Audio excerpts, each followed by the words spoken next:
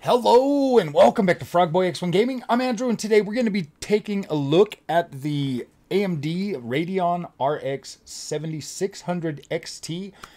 Finally got it. I know guys, it's a day late. I promised you guys that we were going to be doing this stuff yesterday, but you know what, man? I tried everything possible to get one on launch day, to get it here. So that's going to put me behind a little bit in the overall testing and all of that stuff for this, but I plan on, like I said, I'm going to get you 50 games out. I'm going to have this thing installed pretty much throughout the rest of this weekend, probably all of next week. Just really trying to go to town and get as much data as I can for this GPU. Now, let me tell you why I'm excited about the 7600 XT. First of all, this card has 16 gigs of VRAM. So that there should be a pretty dang good buffer for your 1080p to 1440p gaming. The longevity that this card is going to bring to the 1080p space should be like 4, 5, 6, possibly like 7, 8 years, depending on how these games grow, how Unreal Engine 5 pans out.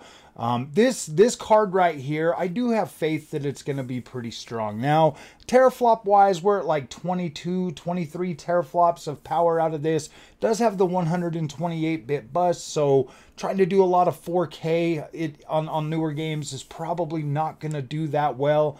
1440p, you know, 1080p, that's pretty much where this card's going to sit. We're going to be testing it, you know, with games like Call of Duty. We're going to try to max out our frame rate, you know, by dropping settings, you know, to like competitive settings.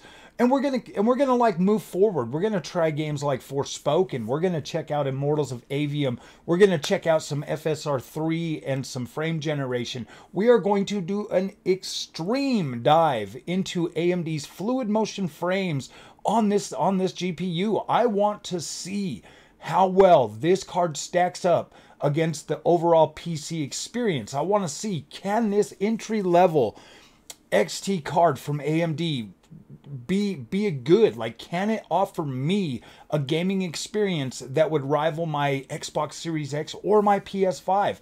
These are questions that I have, and these are questions that I want to answer for you, and I want to help you make the right decision in whatever GPU you're going to go. Yes, we're going to test some of the ray tracing stuff. I will test the games that are friendly to AMD when it comes to ray tracing, because I think there's this skewed overall look about like AMD not being able to do ray tracing, and that's simply not true.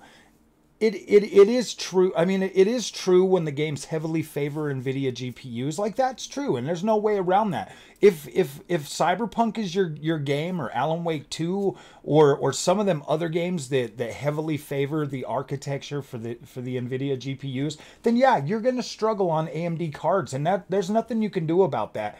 And that's the thing that you're going to have to like really ask yourself: is this feature important enough to where I need to have an NVIDIA GPU? I don't have nothing against NVIDIA or their GPUs.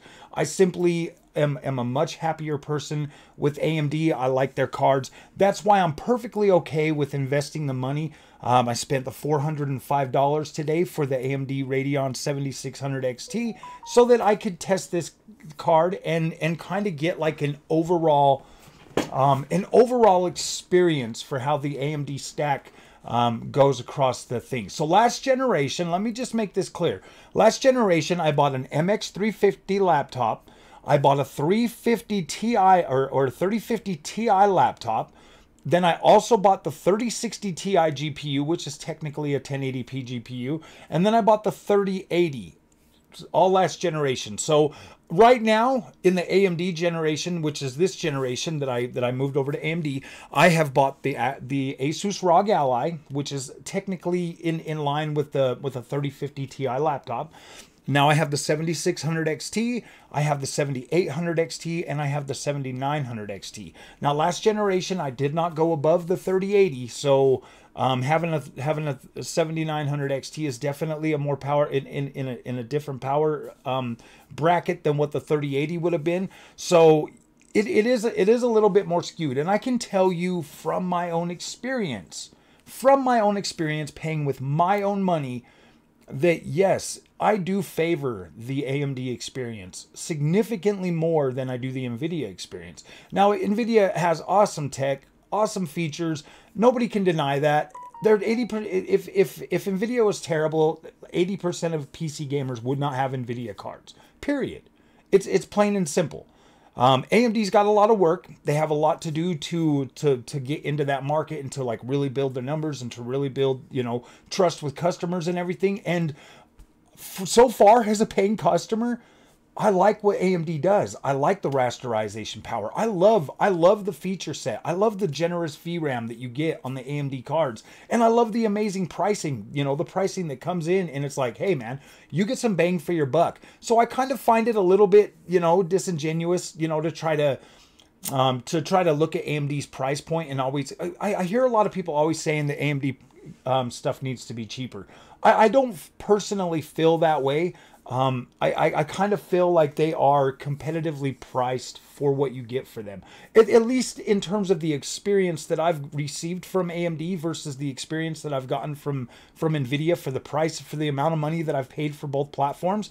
I do find AMD to be a lot better value and giving me an overall better experience. So let's go ahead and get into what you guys wanted to see in this. I'm going to do this unboxing video and we're going to upload this one. And then I'm going to get started on all of those things that I want you to see, all of the games, everything like that. I will get started on those. Those will be individual videos for each game. We'll be going over the settings. They'll be about 30 minutes long, each one of them, but that's the way I'm going to have to do those, so that we can do that. And then after I'm done testing those games out, we will start doing comparisons toward the 4070. We will start seeing how it stacks up against the 7800 XT. And we will maybe even see what it does against the 7900 XT. So, all right, let's get into this bad boy, man. Gosh, I'm so excited for this, dude. I've been at work all day, just sitting there thinking about like, gosh, I just want to go home and do my AMD video and get it up there. So boom, we'll get that tape off.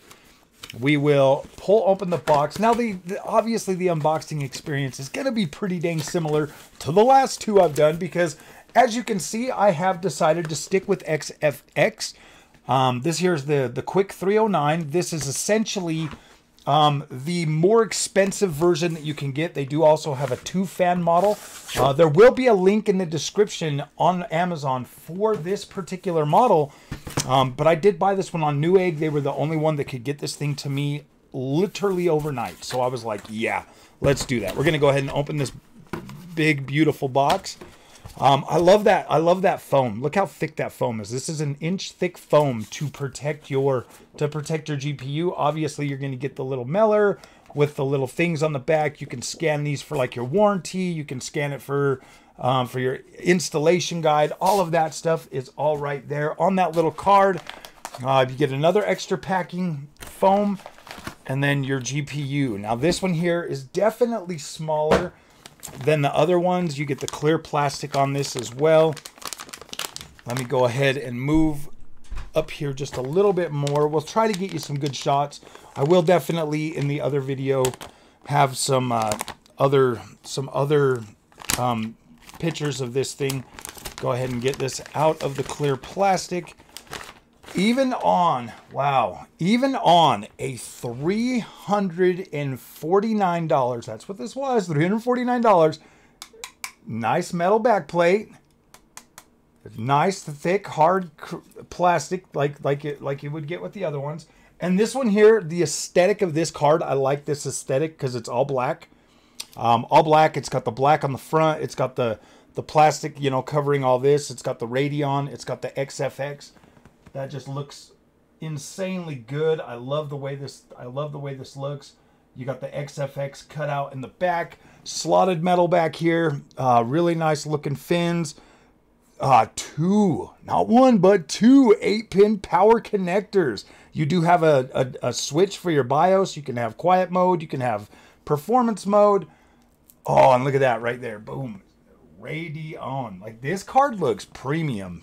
This card looks very premium for a freaking, yeah. But, dude, XFX makes some decent GPUs, dude. I love the quality. I like the way these look. I like that thinner look on here. The only other cards I've had, you know, like the the MSI Ventus. I've had the Gigabyte 3080, and then the 3060 Ti was obviously like some knockoff brand that they put in there. But dang, this card is absolutely beautiful. And it does, I mean, you can obviously tell that it is a little bit smaller than my other, my 7800 XT and my 7900 XT. But wow, this is a beautiful looking card. Nice looking PCB board. Whew, 3 fans. I like that 3 fan look. So I was like, yeah, dude, I want the 3 fan. This one here should actually boost a little bit higher as well than the 2 fan version. So we'll check that out, man. We will be getting some definite information on this card today. So if you guys like this content, oh yeah, it's got the 3 DisplayPort 2.1 as well as an HDMI 2.1. So this card should have no problem hooking up to my 4K TV, just like the other ones. And yeah, this is cool. I like this. I like this black finish. That is very, very nice. Very, very nice. The Radeon, boom. That is one solid looking GPU. So, all right, my friends, if you like this content, do not forget to like and subscribe. If you want to see all of these benchmarks, all of these my thoughts on how this card is, how it is to utilize and play games with, that's what we're going to be looking at, man, because this is a gaming channel, and that is what is most important, is the gaming and how the gaming feels. And how the feature set stacks up for this AMD GPU. So, all right, my friends, I'll see you guys later. Thank you for watching. I hope that you come back.